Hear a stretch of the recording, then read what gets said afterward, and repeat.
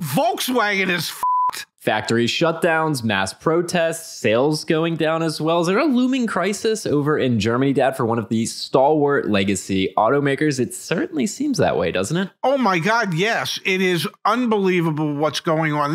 This could be the first of many dominoes in regards to Volkswagen's future. All right, let's dig into the shocking truth, Pops. What the heck is going on there? Is it all Dieselgate related, or is there new things happening now? Well, I think ultimately, when you look back at it, you could blame Dieselgate. And the reason I say that is Volkswagen says they need to save $11.1 billion in cutting expenses over the next year. Now, the reality is Dieselgate only cost them, I don't know, $33.3 billion. Had they played that fairly and not gotten themselves caught, they wouldn't be in a position today where suddenly they need to find $11.1 billion in savings. And that threat of needing to find those savings is the threat of closing down one of the manufacturing facilities in Germany, which was against the agreements that they have with their labor unions there. So we've got issues that are obviously tying back to the Dieselgate days, but it's also, we have to slow down production because, our cars are not selling as well as we'd like them to. And there's an angle here as well, Dad, of electrification. I mean, there is a huge push in Europe and here in the United States, and Volkswagen has been a part of that, to get to electric vehicles. Yet we know sales of electric vehicles for brands like Volkswagen have not been nearly as strong as they would have liked. That's also influencing some of the decisions that they're having to make around their, union, or their unionized labor, which is not that dissimilar from what's happening in the United States with brands like Stellantis. We just did a video about how they're screwed. They're actually reneging on some of the things that they said they were going to do here with the UAW. So, you look at these long-standing automakers that have these unions that do their labor, and then they have sales that are just not particularly strong. And then in Volkswagen's case, you also put on top of that Dieselgate and all of the expenses related to that. No wonder they're in a bad situation right now. And what it indicates, at least according to the article, is they have falling profit margins. Their profit margins down to, I think, 2.4%, down from what was 3.8%. That is a huge decline in profit margin. Their sales are down in their biggest market, which is China. Okay, so they're struggling in China suddenly, and the Chinese are bringing more and more affordable EVs into Europe itself, which is, cutting down on what Volkswagen can sell, because China is their major competitor suddenly. So they've got declining profit margins, declining sales, issues at home with their workforce, non-productive capacities at their facilities. I'm telling you, this is one of the biggest automobile manufacturers in the world, and they might not be here for long. They're missing out on 500,000 vehicle sales annually is what their global executives have said. And Dad, you talk about operating margin or profit. This is a story that we're starting to see across a variety of long-standing brands in automotive. Earlier, you said domino to fall. I think you're right. Remember Nissan? 99% of Nissan's global operating profit was evaporated year over year for their most recent quarter because they had to spend so much money in incentives to get people to purchase their vehicles.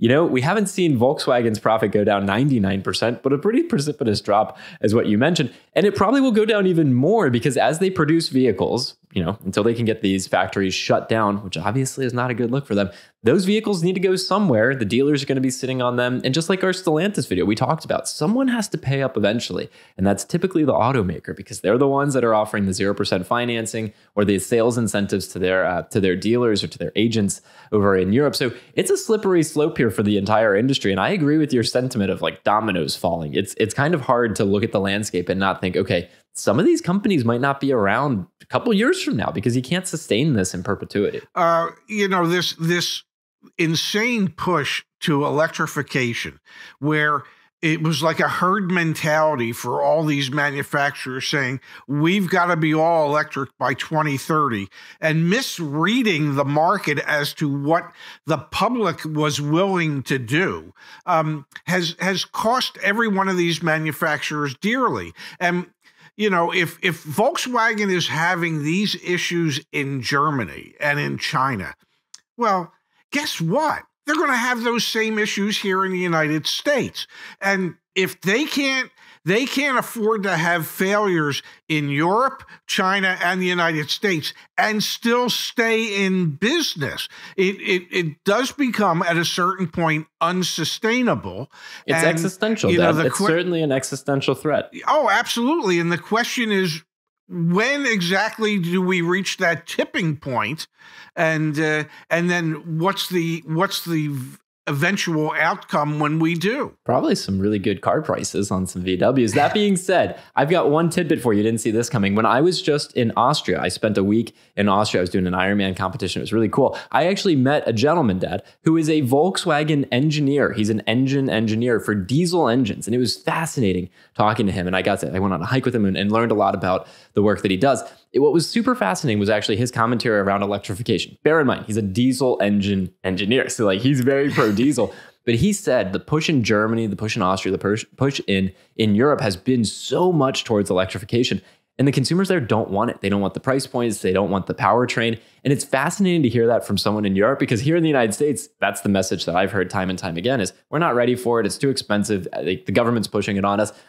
I didn't think that was the case in Europe. Talking to a VW engine engineer, hearing the same exact story over there. So I agree with you. I think some of the strategic decisions have been missteps, and what happens on the other side of it, sad to see that we're going to have a bunch of layoffs, plant closures, layoffs, things like that. But it'll be interesting to see what happens on the other side. I wonder, especially in Europe, if the German government's going to get more and more involved. That's a topic for a different YouTube channel, but I'll be curious to see if that's the outcome here. Is the government getting more involved and having to bail them out to a degree? When you're one of the largest employers in the country, because they employ over 300,000 workers in Germany, I wouldn't be surprised if the government steps in.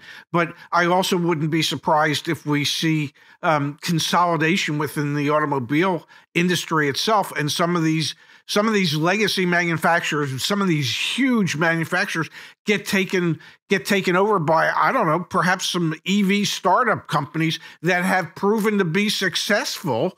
And you saying Tesla's going to buy Volkswagen? I don't know about Tesla, but maybe BYD when you have the Chinese government backing it.